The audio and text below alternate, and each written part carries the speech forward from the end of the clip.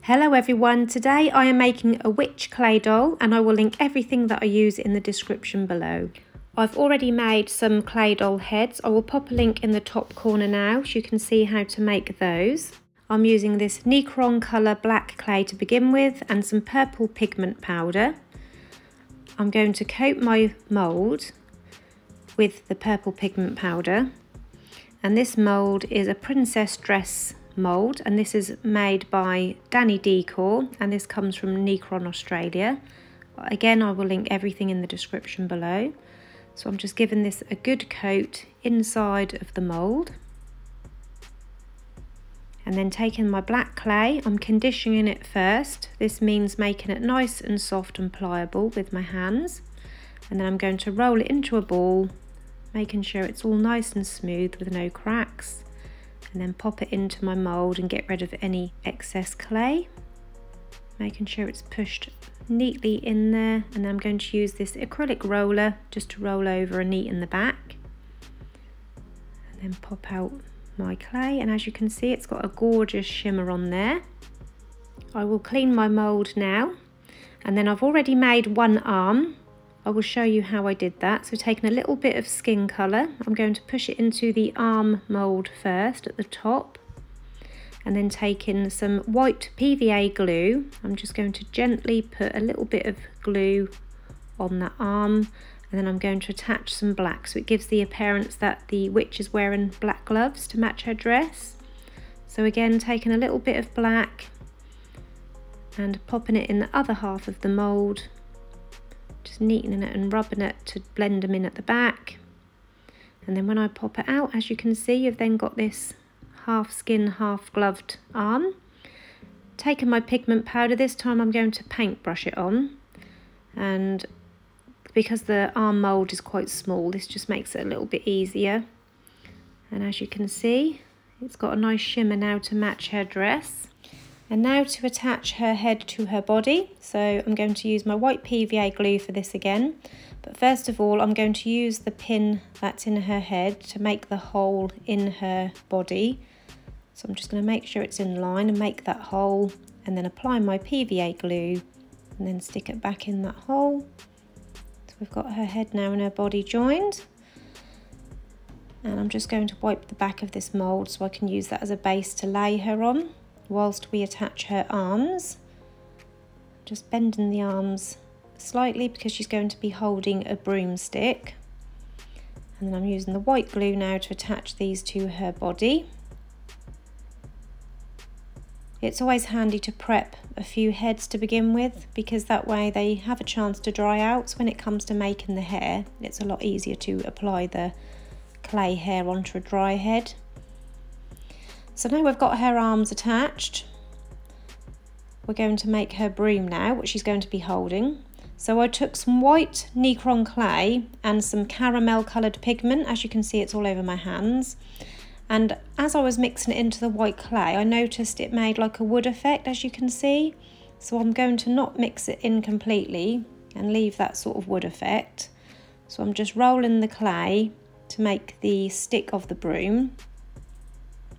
And then I've got this yellowy colour. It's mostly yellow pigment with a slight bit of caramel added to make the sort of straw look for the base of the broom. And I'm going to use my hair mould.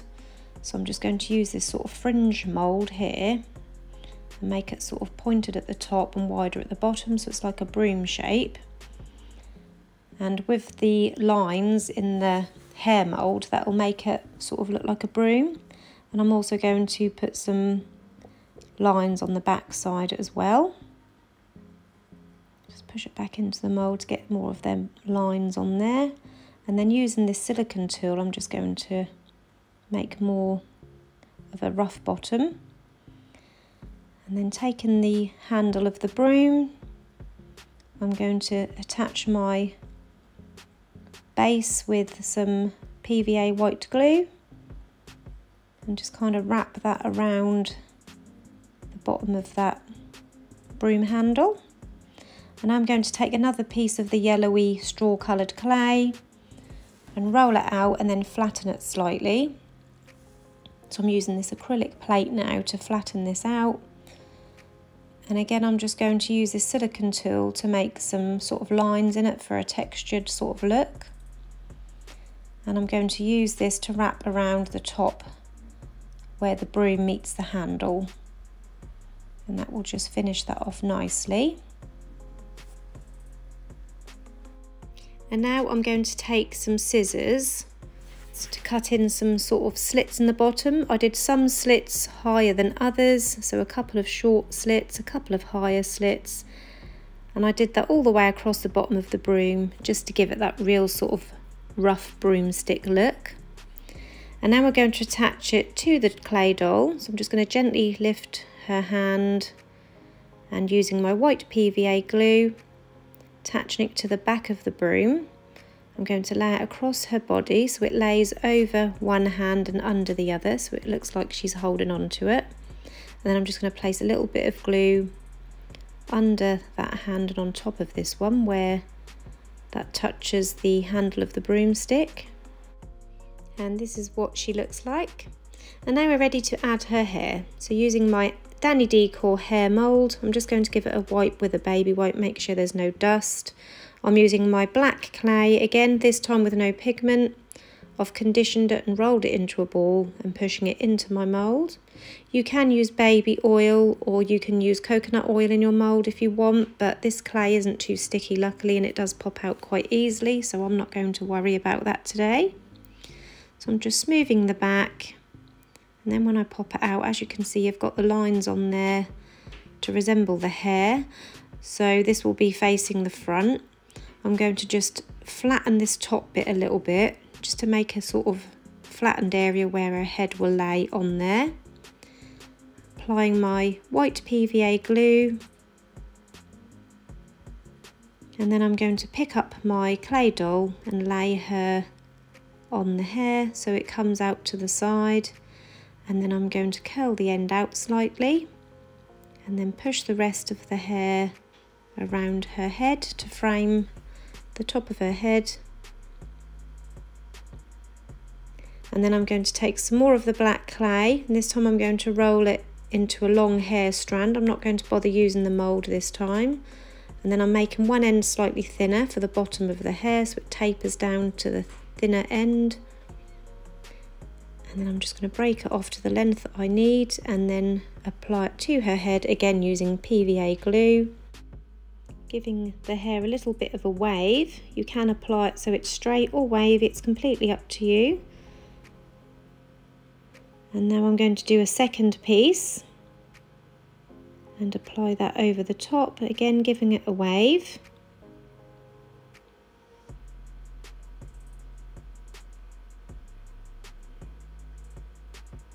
I'm breaking it off where I need it. And then just curl it round at the bottom and frame her face. And then I'm just going to apply a shorter piece on the other side, but because her hair goes round to the back, I'm going to sort of stick it on, and then I'm going to tuck it around the back of her head. And I'm just going to use a tool just to stick it all down flat at the top because we are going to be adding a witch's hat. Now to make the witch's hat, again using the plain black clay, conditioning it and rolling it into a ball, and then I'm going to try and make a pointed end. We're aiming for sort of a cone hat shape. So once I've got that sort of pointed top, I'm now going to slice this in half lengthways because obviously we need the flat back because we're making a flat back doll for a hair bow. And then I've just trimmed off the bottom now to make it flat at the bottom. So we have now got this sort of triangular sort of half cone shape. Just checking it for size, and then I'm going to use a tool to mark some crinkles in the hat just to give it sort of a extra detailing.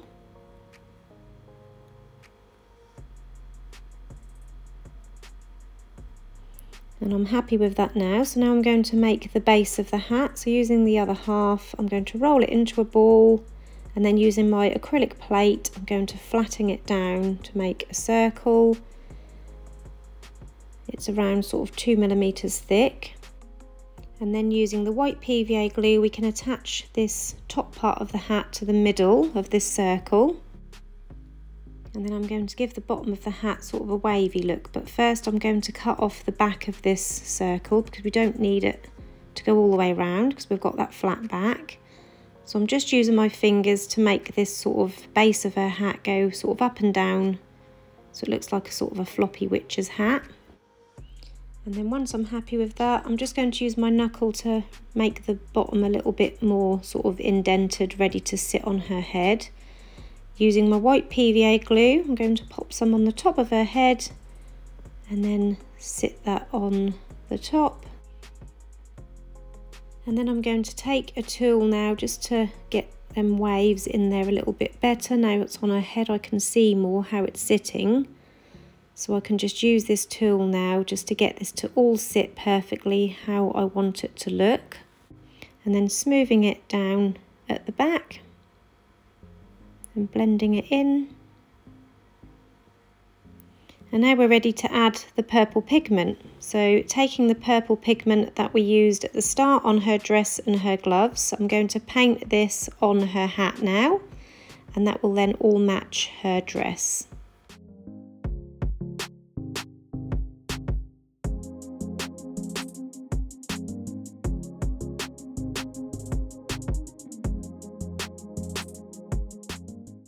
I've coloured a piece of clay now in a lilac colour, and I'm making a strip and flattening it with my acrylic plate, and this is going to be for the base of her hat. So I'm going to attach this again using PVA glue just along that strip and wrapping it around the very base of her hat, breaking it off at the edge. And I'm just going to apply a little bit more glue at those ends to make sure it stays stuck down on her hat. And then I'm just using this tool to push it in and level it out around her hat. And I'm going to make a bow with the rest of this lilac clay. So using my bow mould, I'm going to pop the clay into this little bow here. Again, I will link everything that I've used in the description below. And I'm going to attach the cute little bow to the left side of her hat using my white PVA glue, and that just finishes off her hat beautifully. And then I've got this little wheel here with different shaped gems in. I will try and link some of these in the description below, if not similar, if I can find some. I'm using these little clear stars, and I'm using my Gorilla super glue gel to attach these stars.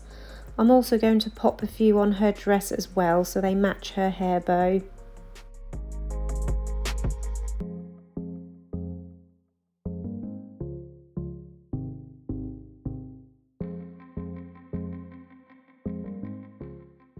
And here is my finished clay witch. If you've got any questions, pop them into the comments below. If you enjoyed this tutorial, please hit the like button. Don't forget to subscribe to my channel. And if you press the bell button, that will turn on notifications. I'll see you soon. Bye.